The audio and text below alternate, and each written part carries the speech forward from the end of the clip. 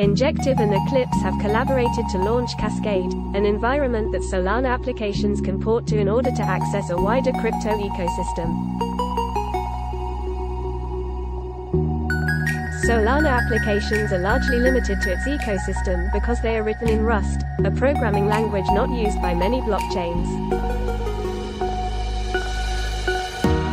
However, by porting these applications onto Cascade, developers can use the same code and access a much wider crypto audience.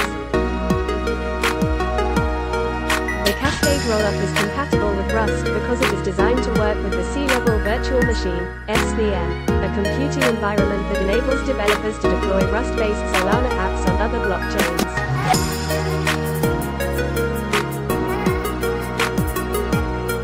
Cascade will rely on optimistic rollups technology to ensure the interoperability between the differing technical architectures remains secure.